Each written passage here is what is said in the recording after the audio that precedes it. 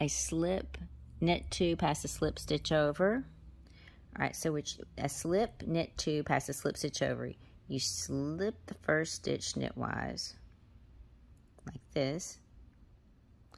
Then you knit the next 2 stitches on your left-hand needle together, like this. And then you take your slipped stitch over and off the needle, and it looks like that. Slip, knit 2.